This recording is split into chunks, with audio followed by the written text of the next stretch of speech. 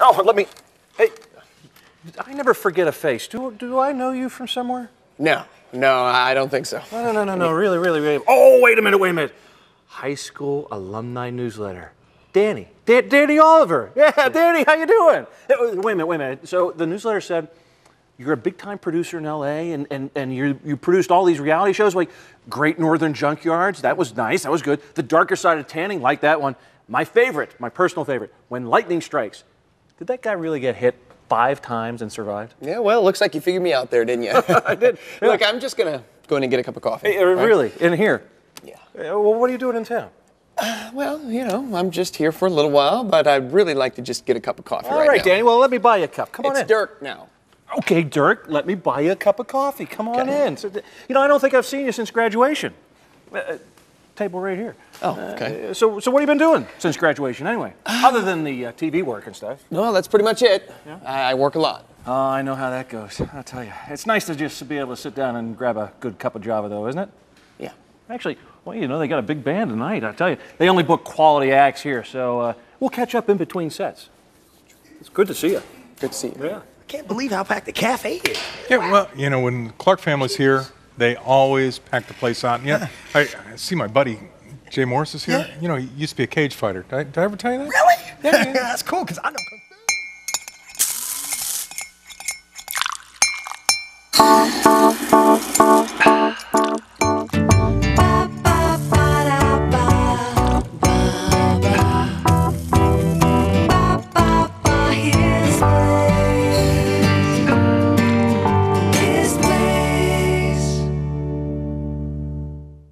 Remember when paying attention to detail was important to building things that last? At Omega Home Improvements, we believe that your siding deserves that same attention to detail, so it too is built to last. We specialize in a foam back insulated panel that features 5 times the energy efficiency and is 4.5 feet longer than other panels used on homes today.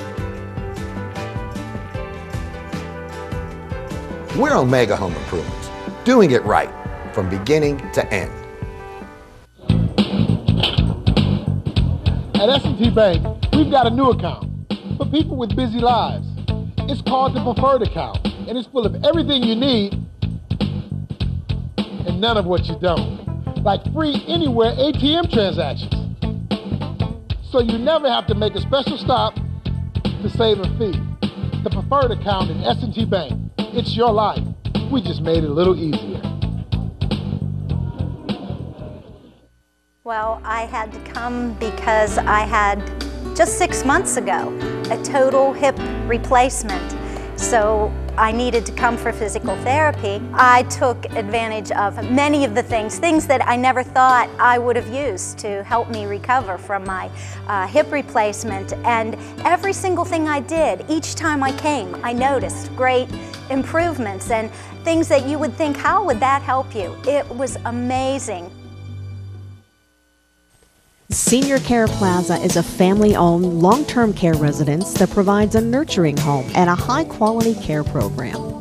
If your loved one can no longer care for themselves, it's time to think about Senior Care Plaza. We call it care. You'll call it home. If you've been looking for a high-quality, top-rated personal care home with your specific needs in mind, Senior Care Plaza in McKeesport, Pennsylvania may be for you. Senior Care Plaza. So guess who was here? I don't know. Could be anybody. Okay, Ed from Kiva Han was here and he dropped off a new flavor for you. Oh, good. That's great. I've been waiting for him because I'm trying to get a new recipe for the summer. Oh, you could make something iced. Of course. It will be the summer. Anyway, leave all the creations up to me. Besides, you know, I am the coffee creation genius after all. Really? Have you forgotten the cardamom disaster? I didn't forget the cardamom. Thank you very much. Now, every genius has to make his mistakes and learn from them. So why don't you experiment on finding a way to introduce the band? Now, go ahead. Go ahead, introduce them. All right. Everyone, please welcome Glen Clark and the family. That was it. Hallelujah, King of Kings. Hallelujah, Lord of Lords. Hallelujah, Hallelujah, Hallelujah. Emmanuel. Some call him Messiah. Some call him Hosanna. Some call him, just call him. I need you, Jesus. Need you, Lord. Hallelujah, hallelujah, hallelujah.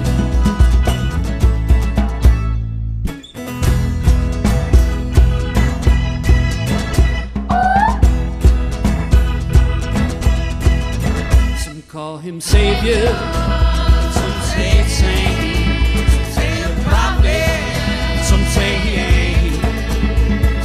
angel, some say man, some say believe him.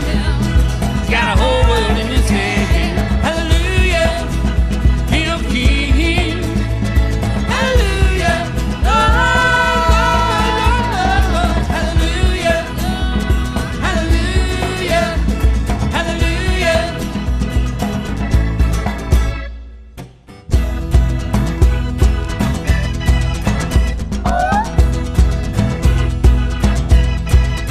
In the line of Judah, little lamb, Son of God, Son of man, teacher, master, receiver, redeemer, brother.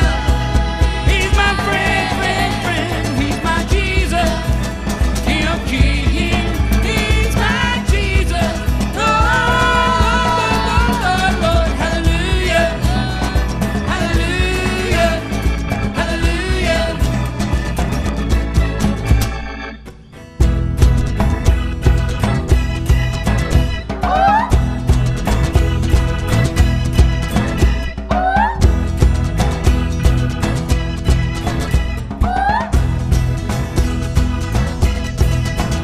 He's my Jesus, King of Kings. He's my Jesus, Lord, Lord, Lord, Lord. Hallelujah, hallelujah, hallelujah.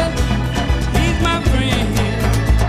Hallelujah, hallelujah, hallelujah. He's my friend.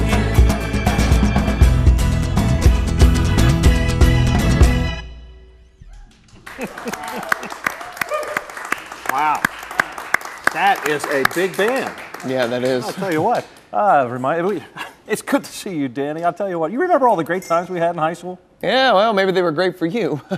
You remember the one time when, oh, wait a minute, we played, what was that kid's name? We stuck a stink bomb in his locker and it went off, smelled up the school for like 3 weeks. They suspended that kid for, what was his name? 3 days he got suspended and we got out early. Yeah, I remember that. That kid's name was Danny. Yeah. It's Dirk now. Oh, wait, that was you? Yeah, that was me. Well, I mean, we all had pranks played on us every now and then, right? I mean, who didn't? Remember that other time we took the jacket in home ec class and we sewed them together and the kid couldn't get him in. It was like having a straitjacket. Oh, yeah. That was a good one. Yeah, that was a good one. That was a good one. I worked part-time for 3 months to buy that leather jacket. Yeah, it was ruined. Wait a minute, that was you too? Yeah, that was me. Well, I'll tell you what. It's good to reminisce about things like this, isn't it? I mean, those were the days. Fun times. Fun times. We got to do this more often. This cage fighting thing, and I was hoping that you'd take a time away from the store, or away from the gym, and come in. And I'm glad you did. So you got to tell me about this. Did you actually do cage fighting? Absolutely. I mean, you're in this cage, you're beating people up for a living, kind of thing, or for fun. For fun. Yeah. How'd you get into that? Just been very competitive my whole life. Wrestled in high school. Started doing karate when I was probably 6, and just never got out of my blood. I just wanted to, I guess, take it to the next level. So. And how far did you take it? I mean, were you good? I was pretty decent. Yeah. I had a good bit of Muay Thai matches and boxing matches and jiu-jitsu submission wrestling matches and. Cage matches. So yeah, I have hundreds of between wrestling and fighting. I have hundreds of matches. Now, I know you and Jolene and the kids really love the Lord now, but where were you? I mean, this was just a few years ago. Where were you then? Kind of hot and cold. Kind of serving the Lord, but not really serving the Lord. And just. What, were you like playing the game? Like, okay, me and Jesus are okay, but I'm going to go in there and I'm going to do what I want to do when I want to do it? Yeah, pretty much, yeah. I was making Jesus comfortable for me. And until, just some things in my life went downhill, and I realized that, it was time to start getting serious with the Lord. So you had some kind of crisis or something. Well, was it easy for you? I mean, you're used to this radical lifestyle of the cage fighting, and I'm sure partying or something went along with that lifestyle at some point where you're out, doing all kinds of stuff, and then say, okay, I'm going to commit my life to Christ. Was it easy to just say, okay, let's put the brakes on? No, definitely not. It took a lot of falling on my face and getting back up, getting to church, just really getting into the Word, understand what God wants from me, and from that, He just showed me a lot of things, and that was, it was definitely not an easy process, and just as cage fighting, Christianity isn't for wimps, so I'll tell anyone, it's harder to be a Christian than it is in a cage fighter, so because you have to represent Jesus, Why? How do you mean that? It's just not about you becoming with the Lord. It's what are you going to do for the Lord after you you start walking with the Lord? Are you going to lead people to the Lord? Are you going to do your part with what the Word says you're supposed to do? I'm not a cage fighter. I'm not a business owner. I'm really, what's the Lord want from me? That's the whole thing for me. So. Now, I know with your businesses, with your sell shops and things like that, you've been leading a lot of guys come in there, because of the type of business you're in.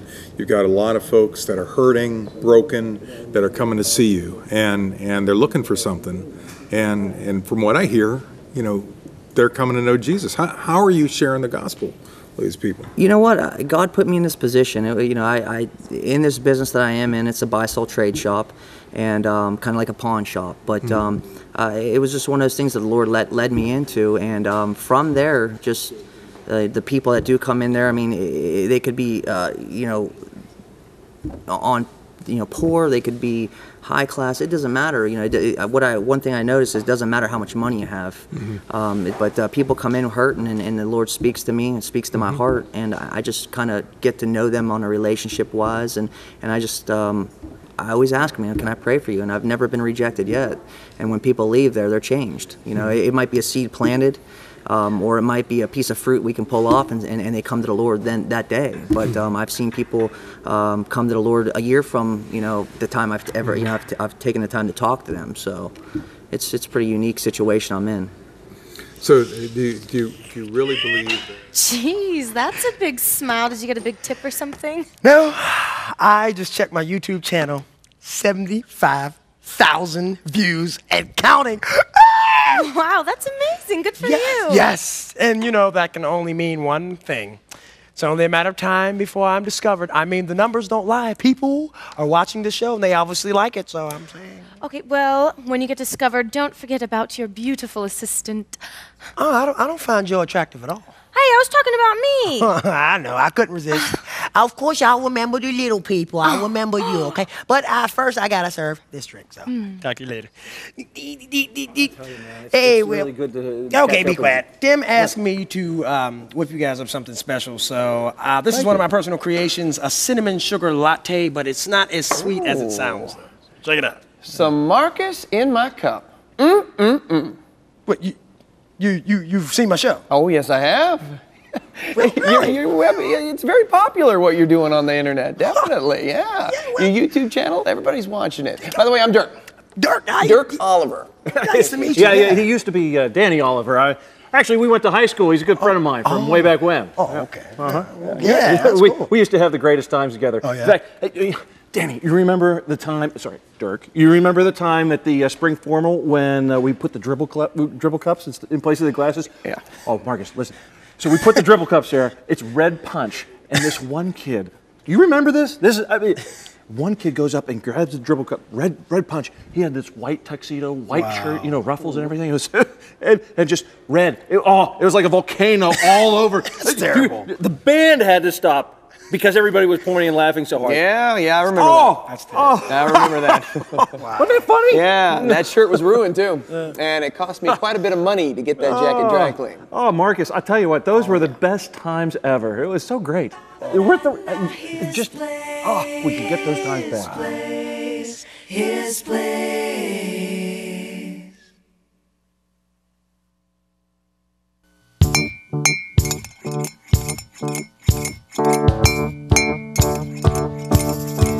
Do you know that your morning cup of coffee can help clothe, feed, rescue, and care for the poorest of the poor? I know it may seem hard to believe, but it can happen. His Place and Kiva Han Coffee have joined forces to bring a special blend of coffee that will change the world. Hope Coffee is a direct trade coffee, which means that the families of the people who work hard on the coffee farms receive the funds directly from their harvest. In addition, the profits from Hope Coffee go to help rescue children in impoverished countries and bring the message of God's love to people all around the world. For a limited time, for your gift of $37, we'll send you as our thank you a His Place mug and a 12-ounce bag of Hope Coffee. Together, we're changing the world one life at a time through one cup of coffee at a time. Send your gift today. His place. Mission is a go. Dr. Kravitz, you have a visitor in the main lobby. You ready to go home today? Definitely. Let's take a look. This year, more than 27,000 children will be diagnosed with a life-threatening medical condition. You are good to go. Through the course of their treatment, many of them will miss school. Many of them will miss spending time with their family and friends. So, have you made your decision yet? Yeah, I think so. And many will simply miss being a kid. Here we go. But you can lift their spirits and give them a special kind of hope. There are thousands of wishes waiting to come true. You can make it happen. Find out how today at wish.org.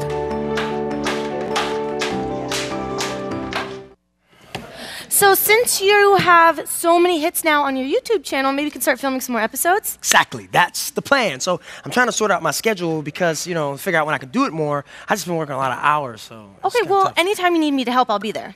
Yeah, I know you will. I appreciate that. But, there's some things that you can't help me with, like writing this show and making recipes. Well, hey, I have to make preparations too.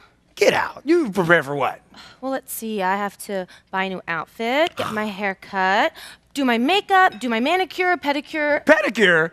Nobody's gonna see your feet. Well, it makes me feel good. And if I feel good, it'll add to your show. Well, when I put you on the show, I only put you on the show for a few seconds. Okay, well, now that you know all the preparations I make, can't you put me on longer? Well, this will only mean one thing. What?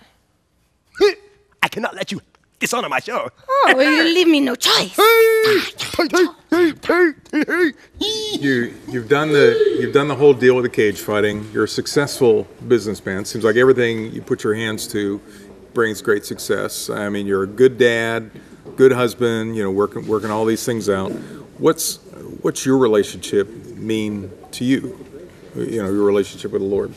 My relationships. I take it serious with the Lord. I mean, it means everything to me. I mean, it allows me to be able to understand that Christ in my life. I don't have to take all the weight that all the things that I have to struggle with. That I used to struggle with. With trying to raise 3 kids and taking care of my wife and just all the businesses. It's just nice to know that I don't have to take all that burden home with me. I can just leave it, and it's nice to know that I'm at peace with myself. Do you think that God created you? I mean, the way you do all this stuff, like I said, going back to the cage fighting days to now the business, and it seems like God has created you to reach people when they're going through a certain thing. It's like you're a fighter by nature, yeah. and you see people in trouble, and it seems like you kind of help them to fight to get through their stuff.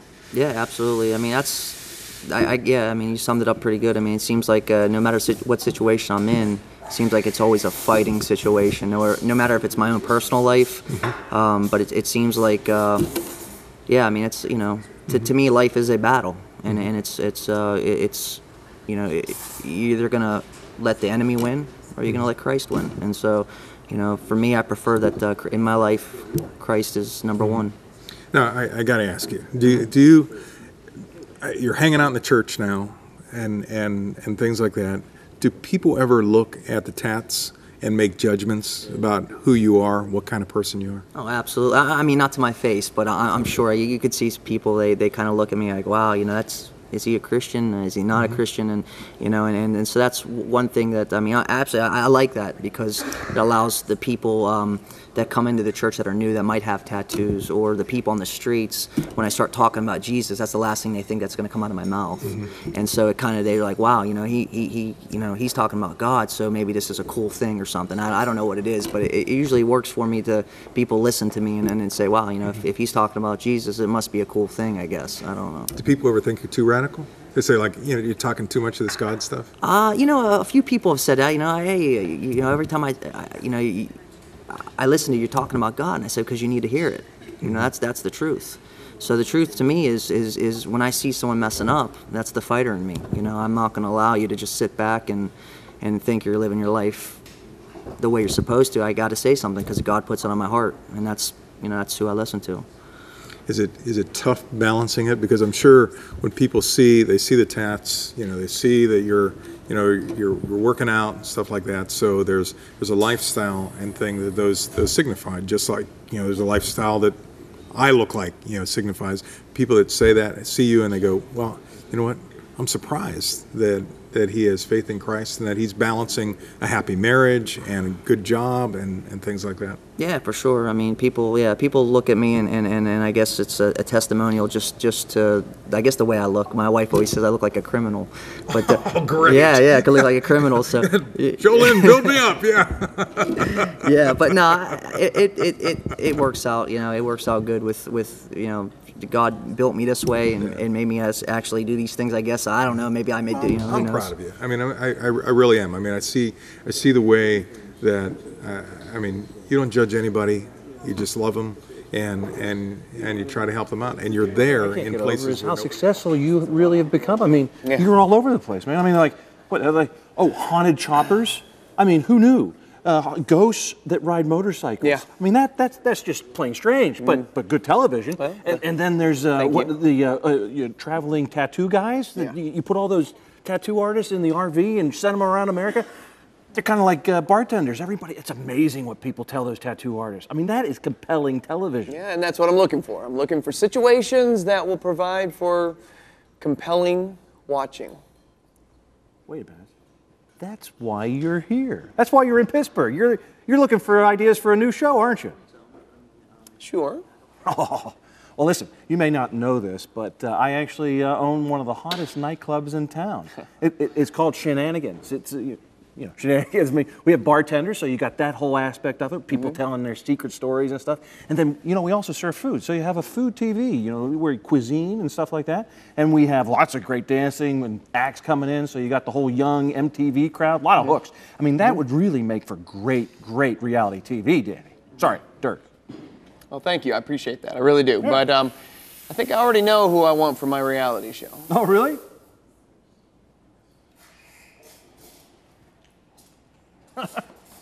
The girl's leaving. Not the girl. You're kidding, aren't you? Well, actually, that might be a good idea, because I'm Marcus's business partner.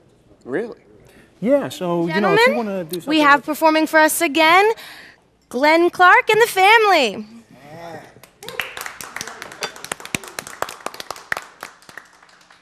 I'm just a poor wayfaring stranger. I'm traveling through this world of war. And there ain't no sickness or danger in that bright land I'm headed for. And I'm going there. Father. He says he'll meet me when I go, and I'm only going over Jordan, and I'm only going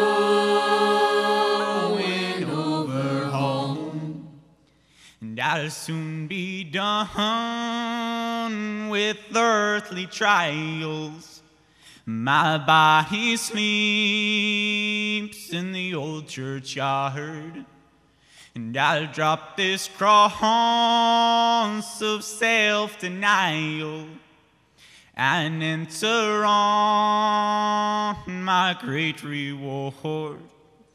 And I'm going there to see my Father. He says he'll meet when I go, and I'm only going over Jordan, and I'm only going over home, and I'm just a poor wayfaring stranger traveling through this world of war. There ain't no sickness, toil, or danger in that bright land I'm headed for.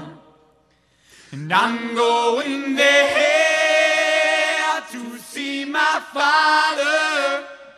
It says he'll meet me when I go, and I'm only going over Jordan, and I'm only going over home.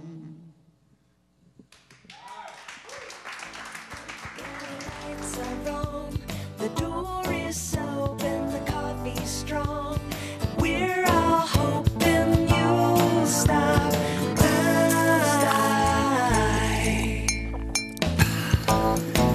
So come on in and find a friend to help you on your way. Pull up a chair and find his care. We'll be here every day in his place. Ba-ba-da-da, his place, his place, his place. Hey, thanks for tuning in to His Place. Hey, it must have been like real man of God day here on His Place with Jay and Glenn here. And if you want to find out more about Glenn and the family and their music, you can go to our website, hisplace.tv. Or if you want to find more about Jay, you can go to that website as well and find out about him, or just stop by Jim's Quick Cash in Belle Vernon and Charleroi. Tune in the next time when Glenn is back with the family, and we're going to talk to Glenn about what in the world's going on with them. See ya.